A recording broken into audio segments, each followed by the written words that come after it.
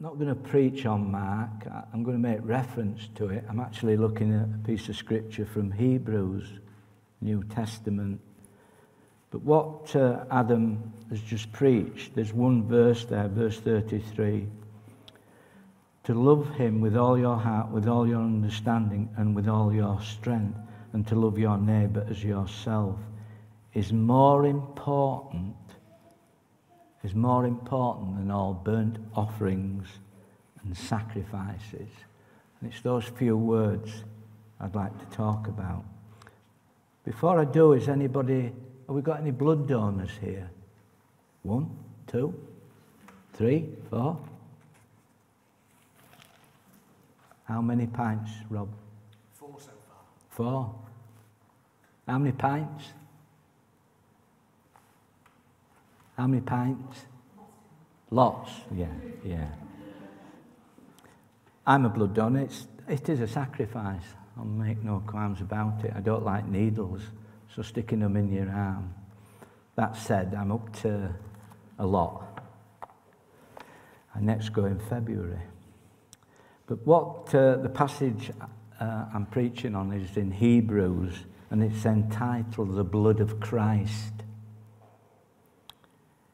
And it may be up on the screen. It's just verse 14. How much more then will the blood of Christ, who through the eternal Spirit offered himself unblemished to God, cleanse our consciences from acts that lead to death, so that we may serve the living God?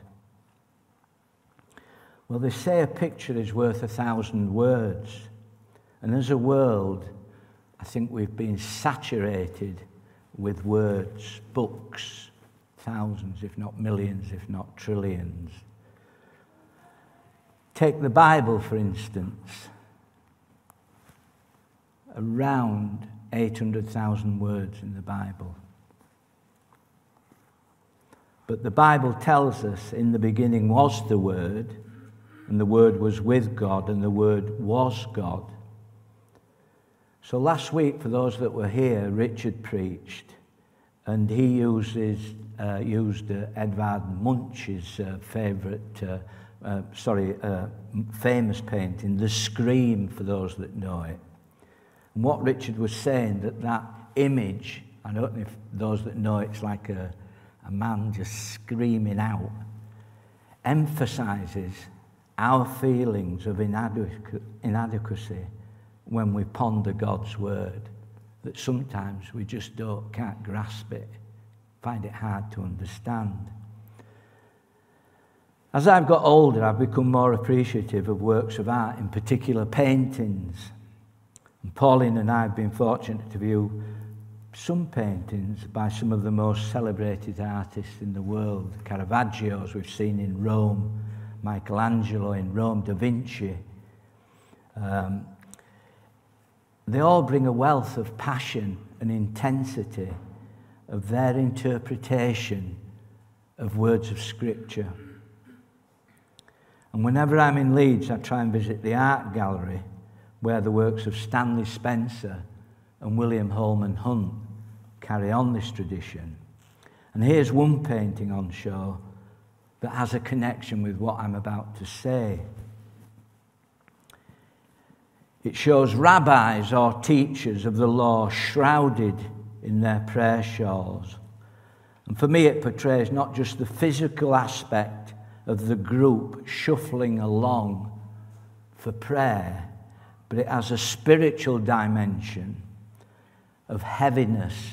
Not so much with this image, but if you view the one in Leeds Art Gallery, it's a lot darker, and you get that sense of those rabbis burdened by a common source as they go along, something that's overwhelming them.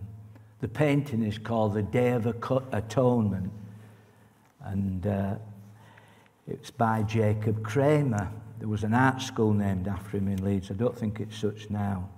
Kramer was a Jew. He was born in Poland, but he was brought up in Leeds. When that painting was hung in Leeds Art Gallery, it was 1920, and it brought a storm of anti-Semitic Semitic protests. which I understand was not uncommon in those days. Kramer died in 1962 and is buried in the Jewish synagogue on Gelderd Road in Leeds. But of course, the Day of Atonement is not just the title of the painting. The Day of Atonement is one of the holiest days in the Jewish year, in their calendar. In fact, I think it was last month in September. It's the day when Jews spend fasting and praying, and the Hebrew word you'll know is Yom Kippur, Day of Atonement. And Jews today are following the traditions of their ancestors that are set out in the Old Testament. We always have to refer back to the Old Testament to get a fuller understanding of what we read in the New Testament. So we look back at the Old Testament to the second book, the book of Exodus, and this is when the Israelites came out of Egypt. The Israelites were persecuted, they were slaves in Egypt, and God brought them out through Moses. They arrived eventually in time at Mount Sinai. Moses went up Mount Sinai. He received the 10 Commandments from God. He came down the mountain. For those that have seen the film with Charlton Heston, 2 tablets under his arm, comes down. What greets him when he comes down? He goes out to the camp in the desert where all the Israelites are. By this time, they reckon, Rob, I think it said there's something like 40 million of them. 40 million had gone for 40 years travelling round the desert looking for the promised land, perhaps gone in a circle. So he comes back, goes to the camp, and what does he find? The Israelites, led by his brother Aaron, are worshipping a golden calf. They'd made a golden calf because they said to Aaron, well, your brother's gone. He's not going to come back. We need something here to worship. And that's what they worship, this golden calf. As a consequence of that, they were breaking God's commandment. It says, you shall have no other God before me. You shall not make for yourself an idol. You shall not bow down to them or worship them. They had sinned against God. And that, there you have the source of what those rabbis, even today, 21st century, that's the burden that they're carrying. The sins of their forefathers in that desert. They're looking for atonement from God for what happened perhaps 3,000 years ago. Not 2,000, 3,000. They're burdened by the fact of sin. Sin offends God and causes a separation between us, humanity, and the one true living God. It's important to acknowledge that when we talk about sin, we're not talking so much about our own sinful lives, as potent as they are. After all, the Bible tells us we're all sinners. We're all sinners. We all fall short of the glory of God. A friend of mine, when she learned I was involved with the church, she said, I went to a funeral the other week and the vicar said, we're all sinners. I'm not a sinner. I'm not a sinner. Yes, you are. We're all sinners. It's inherent in us. It's just there. The American theologian Stanley Hauer says this: there are some people who sinfully think sin is something we do rather than a power that actually possesses us. Sin is something that we do, like, oh, I'll take this, I won't mention it to anybody, or I'll do this, nobody will see me. Something that's within us. A power that possesses us. It's strong stuff, but it's true. So true that we need help to overcome the force that is within us. Let's go back to those rebellious Israelites dancing round the golden calf. God was not pleased with them, and his anger burned against them, for they were a stiff-necked people. So Moses said to the people, "You've committed a great sin. Perhaps I can make atonement for your sin." And he went outside the camp to what they call the tent of the meeting. It was a tabernacle, like a movable church, for want of a better word, that they carried with them wherever they went, round the desert. The tent was split in two. The first part was for the lay people, the common people. The high priest went behind the curtain. You remember when Christ died on the cross, the curtain was torn in half. Christ had come into the world. Well, in that second part of the tent, he goes in there and he makes an annual sacrifice, the high priest does, of atonement for the sinful disobedience that those Israelites showed to God. He made an annual, but also an animal sacrifice. And in the verse 13 from, not the gospel reading, from Hebrews, it says this: "The blood of goats and bulls and the ashes of a heifer sprinkled on those who are ceremonially unclean sanctify them, so they are outwardly clean."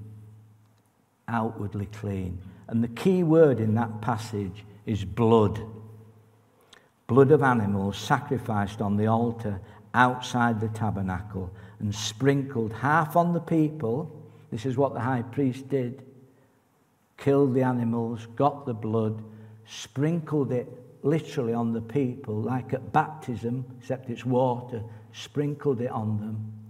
And then the other half would be put on the mercy seat of the tabernacle, the Ark of the Covenant that was in that separated piece of the tent on the top of it, i.e.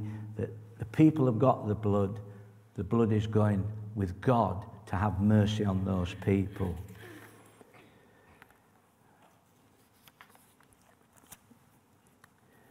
But we won't go into that too much at this time. But the reading really, Hebrews, is the heart of the gospel message. And that message is the purpose of Christ's death, why he died. He died on the cross. The banner headline over all humanity, both all those years ago and today, is this: atonement for our sins. It's not just those Israelites coming out of Egypt, wandering around the desert for 40 years, worshipping golden idols and offering the blood sacrifices of goats and bulls as an atonement for their disobedience to God, but here today for us, for the whole of humanity. The question I ask is this: why isn't Rob, our high priest, sacrificing goats and bulls and sheep, even alpacas? We've got them in the churchyard. Don't answer that. There's two reasons why we're not making blood sacrifices in our altar today, and both are linked. The first reason goes back to the Old Testament times.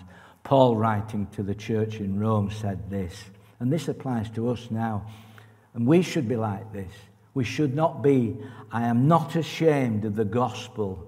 We should all say that we are not ashamed of the gospel of preaching Jesus and him crucified. Because it is the power of God for the salvation, atonement for everyone who believes. First for the Jews in the Old Testament, and then for the Gentiles, us. So what's the connection between those Israelites following Moses out of Egypt and Christians today? Very simply, it's blood. There are numerous examples in the Old Testament of blood. Before those Israelites came out of Egypt, the blood of a lamb was sprinkled on the sides and top of door frames. This was when the Jews that I mentioned earlier, the Israelites, came out of Egypt. What did God do? To release them out of Egypt, he sent the 10 plagues on the Egyptians. Then he slaughtered their firstborn. But what he said to the Jews was, sprinkle the blood of lambs on your doors, on the top of the doors, on the sides of the doors. He will see it. And he said, he would not allow any destroyer himself to enter your house. It was a sign. The blood at that time was God's saving grace for those Israelites. So why are we not making blood sacrifices today? Second reason. Well, atonement, the forgiveness of our sins, is not at the moment when the sacrifice, the goat or whatever it is, sheds its blood, as distasteful as that may be, but when the blood of that animal is applied. So how, or should I say, who applies the blood? This is from the Message. If animal blood were effective in cleaning up certain matters of our religion, so if Rob says, well, let's get a sheep, I'll sacrifice it on the altar and we'll use it there. If animal blood were effective in cleaning up certain matters of our religion and behaviour, our sin, think how much more the blood of Christ cleans up our whole lives, both inside and out. And there we have it. The heart of our faith is the blood of Christ. The gospel message tells us that Christ died for our sins. Christ's death on the cross was the ultimate atonement for our sins. Atonement at one moment.